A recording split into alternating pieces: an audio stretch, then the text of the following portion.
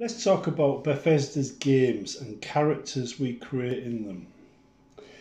Now, a workmate of mine mentioned a character that everybody seems to pick. And that's the stealthy archer. It's a sneaky assassin that sits in the background and takes you out in one shot. And it's not wrong, because quite frankly, I like playing that kind of character too. But it's a character that takes a lot of work to build up. And it's just firing 6 or 7 arrows into the same target initially to do a half damage. Doesn't really feel like it's cutting the mustard, but it is a popular setup, and it's a setup a lot of people like to use. Now, my own characters, when I set along with a specific goal in mind, tend to get a bit boring about level 40, because about level 40 they've always maxed out their key skills. At level 40 I'm starting to branch out into other areas, and at level 40 that means they stop being the sneaky bowman and start being sneaky bowman archer or sneaky bowman berserker or sneaky bowman knight, and suddenly it's not the character I intended. And this is the key point I'm trying to make. When you actually become a jack of all trades, you don't really focus on the skills of anything. You just use the best skills from each. When you're forced to use magic and only magic, you don't use a dagger. When you're forced to use a bow and only a bow, you won't use an axe. So your gameplay changes. The limitations you set for your character changes your gameplay. For example, many of my mods have added ways of playing different types of characters. This isn't accidental. This is a plan I had because of the way I like to play. It supports my gameplay, or gameplay style. Now, if you take, say, the necromancers, which are featured in quite a lot of my mods going back to Oblivion, the spells and everything else, that is because I have actually played necromancer characters, pure necromancer characters.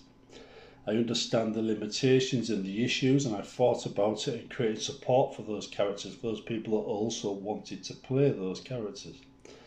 Now, I found for necromancers, for example, you might be mainly conjuration, but the kind of characters you conjure would be all undead. You might also have spells related to disease and things like that. Or raising dead. So you wouldn't use a fireball, for example, or frost. They would be off the table. On Darklord Grimlaw, my mod, Darklord Grimlaw for Skyrim, I created a whole set of spells for specific mage types and rewarded players that just stuck to that type of spell. So if you chose to be a necromancer and you cast necromancer spells and nothing else, the mod would know it and would make you a stronger necromancer. So yeah, these mods were designed to support my style of gameplay, where you pick a unique character, and by playing a unique character you get to know everything about that character's style of play, its strengths, its weaknesses, what you can do, what you can't do, what you should avoid, what you should fear, what you shouldn't fear. It's like everything else is a progression from weak and feeble all the way through to powerful. And if you follow that progression correctly, when you get to the end game, you will know exactly why it's good to pick that type of character. Now, normal mages who are casting fireball spells, they're the most boring. Normal conjuration spells, they can be interesting. Although I find if you specialise, it's better. In Darklord Grimoire, once you've got to a certain level in conjuration, if you've got other skills, or certain other skills, Dwemer spells start to appear. So you can conjure Dwemer constructs, which means you could go full on Dwemer. But that you have to earn that, you have to get the things. And in that mod as well, you don't earn spells by buying them, you earn spells by casting the previous ones, and slowly as your skill improves in that spell, you're given the next one. You automatically learn it. It goes on your statistics, it goes on your how many times you've cast previous spells and things like that. It's not something you buy, it's something you learn. So eventually you would learn all the spells from a particular group. It's a good way of doing it because you can balance all the other skill sets up against that. It allows you to link spells here to spells here, so this one here becomes available when both of these are at the right level, which is what I did. But anyway, I'm digressing now.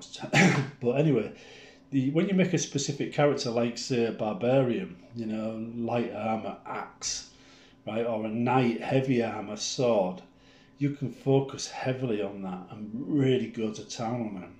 One of the few compromises I used to make in my characters was when I went down the knight with a sword routine, I used to try and be a good smith as well. And sometimes I used to take enchantments, you know, so I could enchant them, but not all the time. I found enchanting was a bit of a cheat for that particular type of character. So a lot of the time it was what you call naked, as in no enchantments whatsoever, unless I found them in the game. So yeah, it's a difficult road to tread, but you have to. It's one of those situations, you know, where someone says, "I don't use that site, I don't like the webmaster," but you use it under a different name anyway. Well, you can't do that kind of thing in this game, right? It says if you want to be a pure character, you have to have the fortitude to just say no to these temptations that might change your character from what it was. Because if you allow yourself to get tempted and give yourself, say, a healing spell when you're say a barbarian, then suddenly you're not using potions, right? You're not using ingredients. You're probably not studying alchemy. So if you think about barbarian, it's very nature driven. It's very raw. So they'll be collecting herbs, making their own potions. They won't necessarily be casting magic. So a big axe and alchemy. See, but if you think, yeah, well, I'm getting bored of that, I'm going to make myself make him make him learn healing spells. Suddenly, you've not quite got the character you intended, and this is why you've got to be focused. You've got to say, when you say, "I'm not going to do that," mean it. You are not going to do that. It requires a level of restraint that most players do not have. So when you do get that character that you've chosen, be it a mage, necromancer, whatever, right? Maybe even a witcher, you know, and you want to play it, you have to play it. You have to have rules in your head that character follows when it's developing and stick to them. You can't break those rules, because the second you break those rules, the second you take a skill that they shouldn't have, that character isn't what you intended it to be. Now, a jack of all trades things, they're good for learning games, but once you've learned a game, I never use them. I tend to go with specialist characters. It's a bit harder with Fallout because you don't quite get the same choices, but with Skyrim and Oblivion you certainly do.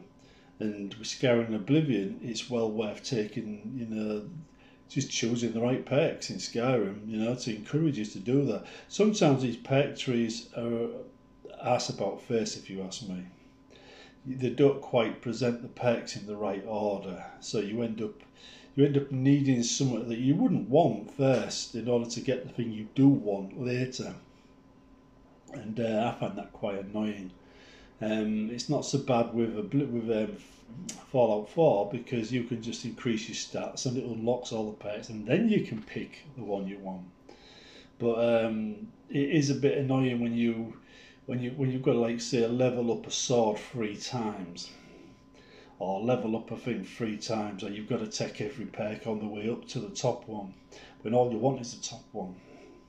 If they said the top one requires level 100 on a skill, then you could skip everything before it to get to it, and just by being level 100 in that skill.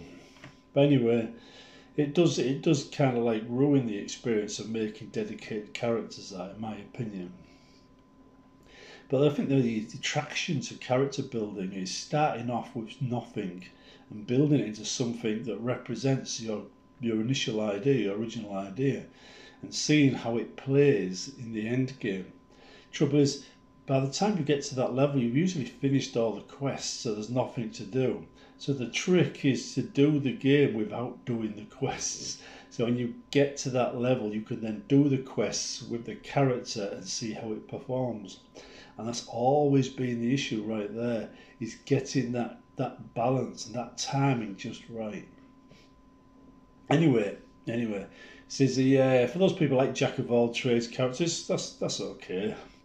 But I would suggest you're missing half of the gameplay, because I can play the same game 7 different ways with 7 different characters, and it would feel different in every single playthrough, simply because I dedicate myself to certain character traits and I don't deviate off those traits.